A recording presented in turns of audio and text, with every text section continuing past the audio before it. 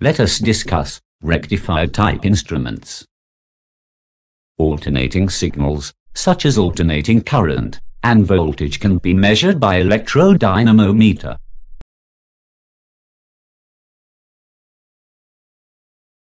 But the main problem is that electrodynamometer is not much sensitive.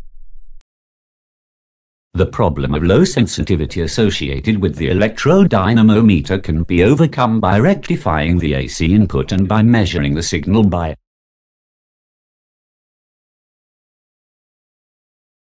D'Arsenval type instrument. Because D'Arsenval movement is very sensitive to electrical signal. A diode bridge rectifier is used. The circuit and waveforms are shown. The bridge rectifier produces a pulsating unidirectional current through the meter movement over the complete cycle of the input voltage.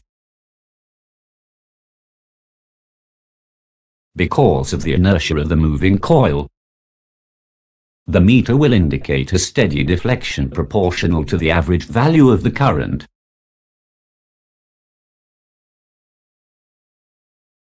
AC voltages and currents are expressed in RMS values.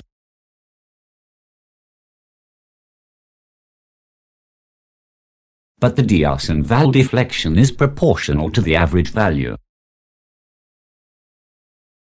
RMS value of current is 2 by pi times of DC value.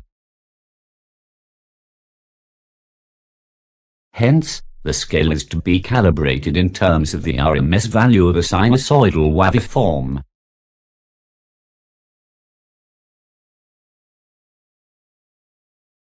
Hope you got the idea. Thank you.